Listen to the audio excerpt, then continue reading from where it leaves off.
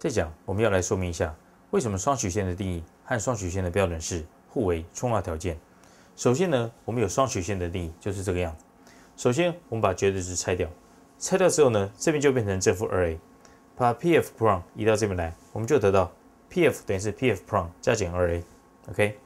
我们现在首先要证明，由这个定义我们可以得到什么？我们可以得到双曲线的标准式。那现在把它的算式写出来 ，Pf 等于是 Pf prime 加减 2a。Pf 是什么呢？就是 x 减 c 平方加上 y 平方开根号 ，OK。Pf prime 呢，就是 x 加 c 平方加上 y 平方开根号，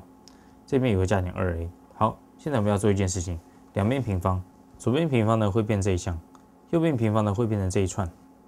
那我们注意到 x 平方、c 平方、y 平方是这两边平方都会出现的，所以说全部都消掉。消掉之后呢，整理一下，我们就得到这个东西。然后呢，我们在左右两边同时平方。平方完之后呢，我们会得到这一串，左边等于右边 ，OK。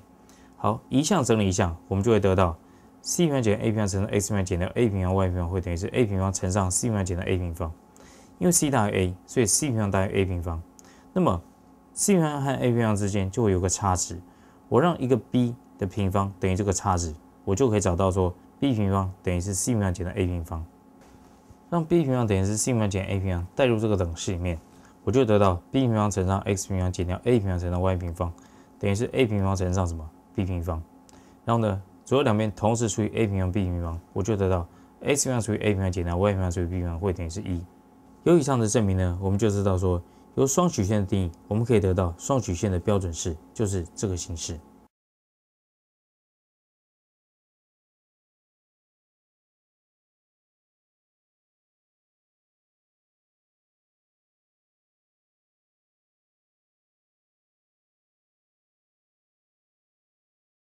它的分母呢是 a 平方 b 平方，我一定找得到一个数 c， 使得 c 平方刚好是这两个平方之和，所以说 b 平方就会是 c 平方减的 a 平方 ，OK。好，现在把分母全部乘上来，就会得到这个等式，然后一项整理一项之后呢，我们就会得到说 a 平方 y 平方会等于是 c 平方减 a 平方乘上 x 平方减掉 a 平方乘上 c 平方减掉 a 平方。有了上面这个等式之后呢，我们就可以来看交半径的公式。什么叫做交半径？Pf 和 Pf prime 就是所谓的交半径。那 Pf 是什么呢？ Pf 就是根号的 x 减 c 平方加上 y 平方，把这个 y 平方用上面这个东西带进来，然后因为这边有个 a 平方，所以说我们的外面要加一个 a 分之一 ，OK。那里面呢这边就有 a 平方，然后这边就会变成上面这种形式。把上面这一串带入到这边来，展开化简之后呢，会得到这种形式，它就是 a 分之一的根号 cx 减 a 平方的平方 ，OK。把根号拆掉之后呢，它就会变成 a 分之一，然后呢，这是绝对值 ，cx 减 a 平方绝对值。用同样的方法，我们可以得到 Pf prime 会等于是 a 分之一绝对值 cx 加上 a 平方。好，现在我们来看一下 Pf 减掉 Pf prime 会等于什么东西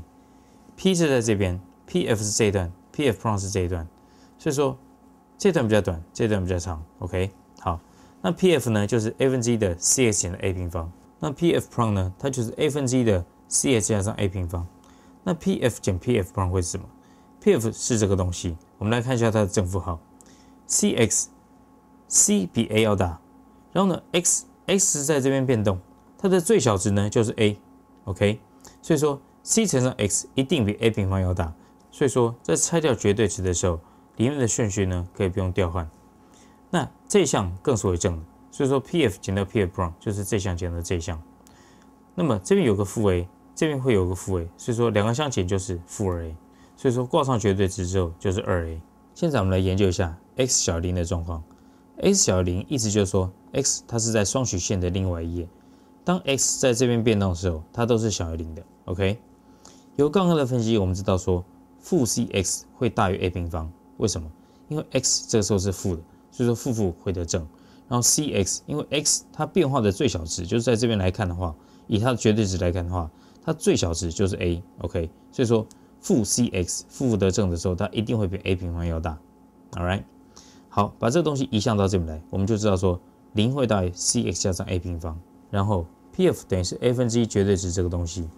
如果说我们要拆掉绝对值的话，我们前面呢就要加一个负号，因为这项是负的，我们要令负得正，才会满足绝对值的性质 ，Pf 才会视为正 ，OK。所以说是负 a 分之一乘上 cx 减的 a 平方。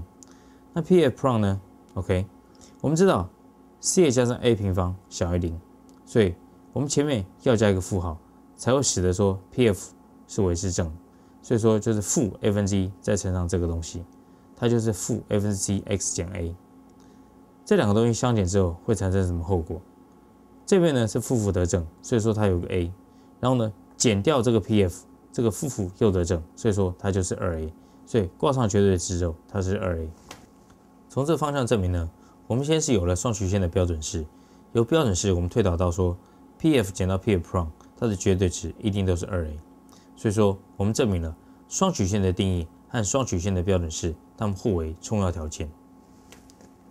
以上呢就是我们这个讲座的内容，我们这个讲座的内容就讲到这里，谢谢各位。